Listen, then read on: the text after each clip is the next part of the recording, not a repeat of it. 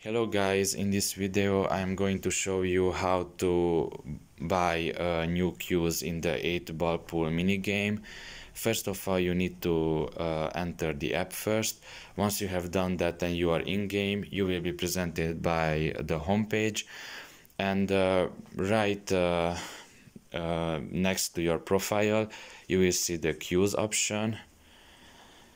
And after pressing it, you will see your own queues that you already have. And if you will go constantly on the left side, you will be presented with other queues, such as sorted by country, by surprise, by victory, or standard ones. Now the standard ones are the easiest to get because you just buy them either with chips or with money. The victory ones are collected depending where you play, in London, in Mumbai, in Seoul. Basically these are kind of like game modes, so you're not playing from that country. It means that you are playing that certain game mode. Here at the surprise you can get, I guess, a random queue out of these places. Now these are kind of hard to get, obviously. They also have high stats.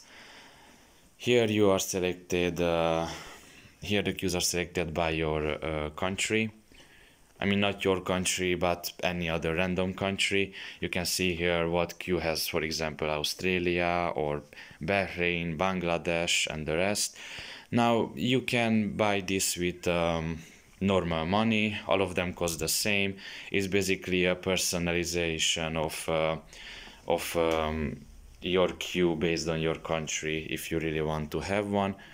And here you can check all the queues that you have bought in this way. So mostly that would be it. This is how you can get any new queues.